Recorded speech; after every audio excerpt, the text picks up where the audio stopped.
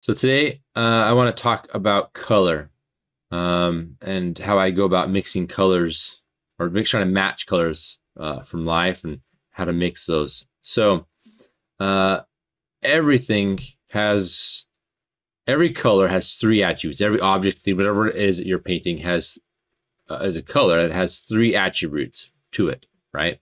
And these attributes are hue, saturation, and value.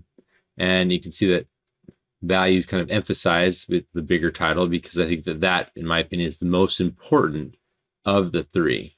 So whatever you're looking at, whatever object or thing you're painting it has these three attributes. Hue being like one of a color, just in general of the rainbow. Saturation is how vibrant or saturated or bright it is. And then value, how light and dark something is. So every color of the hue or rainbow innately has some type of a value, right? Yellow being the lightest, closest to white in value, and then purple being the darkest, closest to black. Not quite black, but 75% gray or something. So pretty dark. So with that, you have all these different attributes and things you're trying to juggle when you're trying to match color. So by far, again, value is the most important. If you're making sure that your values are right on, then the other two things, saturation, hue, you can have some wiggle room with and kind of play with and actually be quite crazy with to some degree and still have a very clear and solid painting. So with that in mind, how I approach painting or mixing colors is to think of first, try to establish the hue, the color of whatever it is you're painting. And that's one of the reasons why I arrange my palette in a way that so it makes sense, starting with like the rainbows, right? Yellow, orange, red, and then we transition to the, that's kind of a brown, but our brown, greens, blue, and then purple and black. So it's not necessarily a rainbow. It's more about value, but they kind of, it's very similar to some degree. Anyway, so whenever we're looking at an object or trying to match the color of that, first thing I think of is like, what color is it? And so when you look at it, I want you to think of, you have 6 options to choose from. You have your primaries, red, yellow, blue, and your secondaries, green, orange, purple. So everything has to be one of those 6 colors. And some objects, it's not going to be, as I say, a solid color. You can have a bunch of different colors in there. But think of it from first one of those 6 colors. So objects that are like wood, cement, gray objects, brown objects, black, white, tan, anything like that. Those are just other colors that are more like descriptive or more specific. But again, I want you to think about like, all right, I only have 6 colors to choose from. So what color is it going to be? And the reason I like to look at it that way is because white, if you say white, then people just use white out of it too. And hardly ever, like 99% of the time, you would just use pure white to say white and a white object.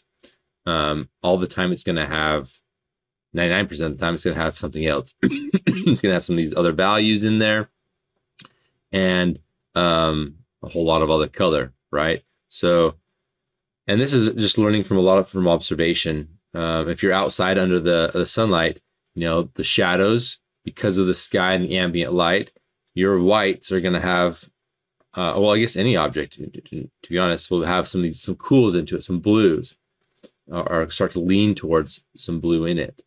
Things in the sun that are lit with the sun are going to have a lot more warms because of that temperature of the sun. So objects that are like black, gray, brown, like don't think of it as like those that's a value, right? So it's something that's light, right? So if it's light, like if it's a yellow, then it's or white, I should say, it's a light value. but there's going to be a lot of color in there, right? So there'll be some blues, even though they're not going to be as dark as maybe this is over here in value, but they will be, grays, blues, and, with bounce light, you start to get in some warms in there as well. So, and white definitely reflects a lot of other colors and other things in the environment into itself. So you can have like a whole rainbow. So also just like cement, it's gray, but that's not one of our colors to choose from. So think of it like, look at the color, like what colors are there? And that can be cement has so many different variations because of weathering and minerals and things that's going on it. So you can have, again, a full rainbow of different colors going on in that cement. But when you establish the color of what something is and kind of stick to that, then you go to the value, right? All right, how dark is it? Is it kind of what range is it in? And that way you can get that color to be that value.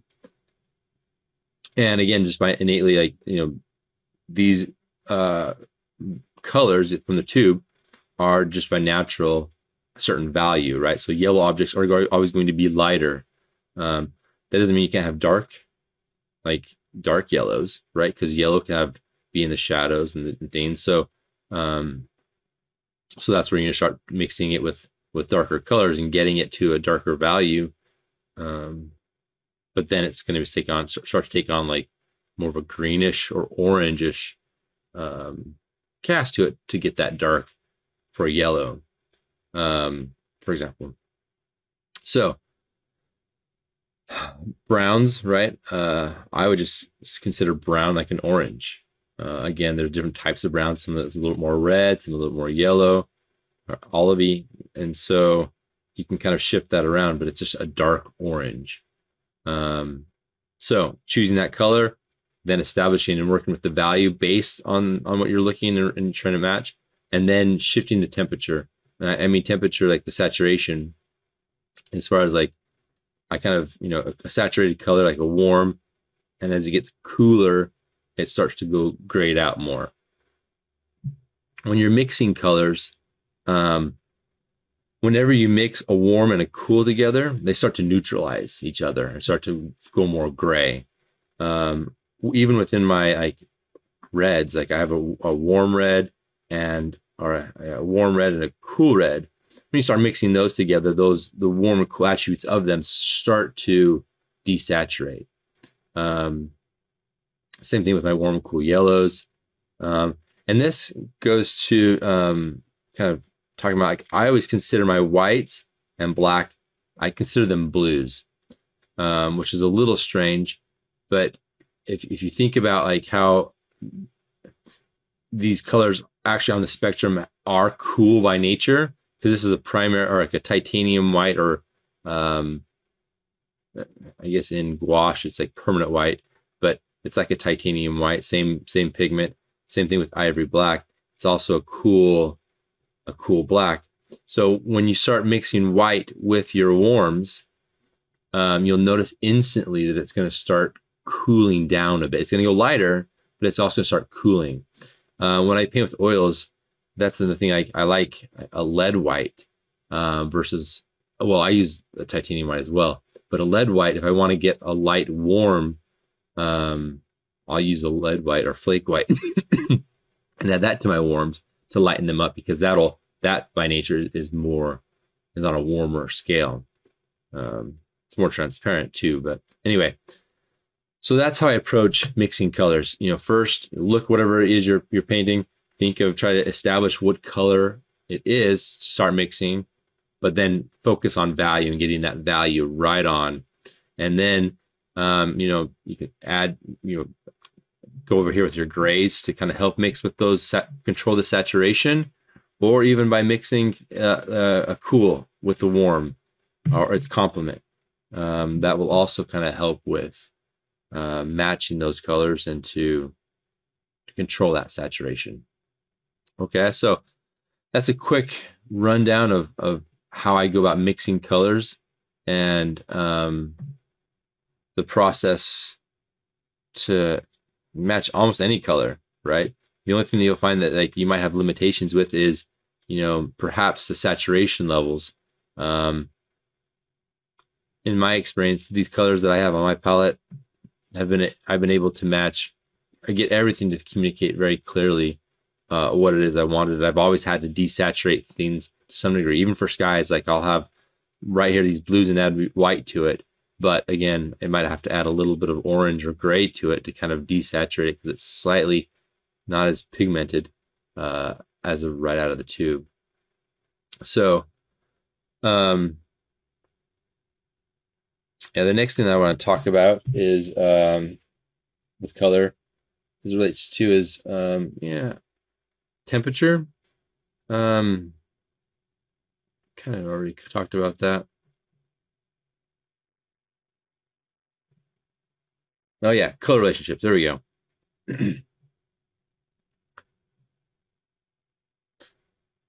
All right, so the next thing I want to talk about is color relationships.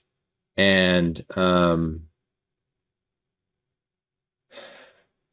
the best way is kind of to learn about that color relationship is through the Zorn palette, right? As we are jumping into color from black and white, understanding and having a limitation with our colors and our options helps us kind of understand how those relationships kind of work.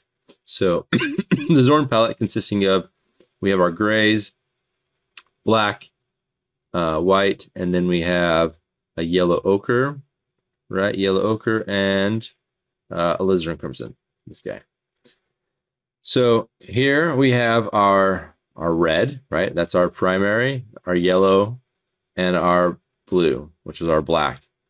With that, you want to keep your colors very, very clean, because here when we have, like, if we mix our red with our black, then it starts to take on a purple color that it feels purple, especially in relation to the colors next to each other. So if I have this yellow ochre right next to it and have a clean brush, and these are mixed cleanly next to it, it's going to naturally just start to feel purple because in relationship to the color next to it.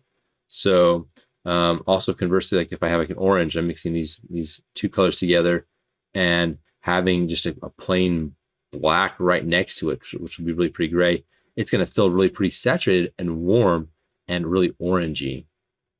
Or a green, like with this, this already kind of has a green cast or cool cast to it, but adding with kind of, you can kind of see here a little bit, this is some yellow ochre, some black, and that's my favorite green to make. Whenever I'm mixing greens on location, I'll use a yellow and a black first before I'll go to a blue to get a green, just because I like how it looks and it feels like it seems to be really close to what a lot of vegetation is around, just from my experience around here. So, yellow ochre and black for green, and then having that next to a saturated red or a red, it makes it really feel red. So that's all about that color relationships. So, and then these colors, these grays, having them next to these warmer colors will just naturally feel cool, or the cooler temperature, because of just taking out that saturation. So, yeah, it's really great to kind of transition it into mixing colors and matching colors, and just thinking about it as it relates as a color relationship of how it works together in context in the painting, as well as the colors and things surrounding it and next to it. One thing you also want to think about that color relationships, one of those things you want to think about is that if you're wanting a color to be more yellow, more red, or even more saturated or less saturated, it might not necessarily be that the solution is to add more yellow or more saturation of a thing. It may be that you add something next to it that's going to be to contrast that. So what I mean, like if you have a color and you're wanting to make that color more saturated, saturating the color might not necessarily be the solution or the best solution. It might be actually desaturating the color next to it might be the best solution, because then it feels more saturated because of that color relationship to it, right? So if you're also wanting the color to feel more blue, maybe even like adding its complement next to it, pushing like an orange or the warms to it will make it feel more blue instead of adding more actual blue to it. So that's another thing to think about is maybe the problem that you're trying to solve isn't necessarily the color itself. It might be the color next to it that needs to be adjusted to help fulfill or achieve the goal. So keep that in mind. Anyways, there's a quick crash course of how I go about mixing colors and matching colors and some color theory. I'm sure we'll have a little bit more discussion of this later or at another time, but there's a place to start.